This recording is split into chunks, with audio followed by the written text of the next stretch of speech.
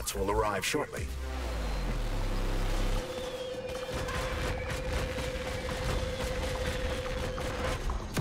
That cowardly fuck Petrov is hiding behind a dozen layers of robots. He is attempting to survive, but you're right, Comrade Major. Now that he's in the theater, he has nowhere to run. This is his last chance. He doesn't stand a chance in hell.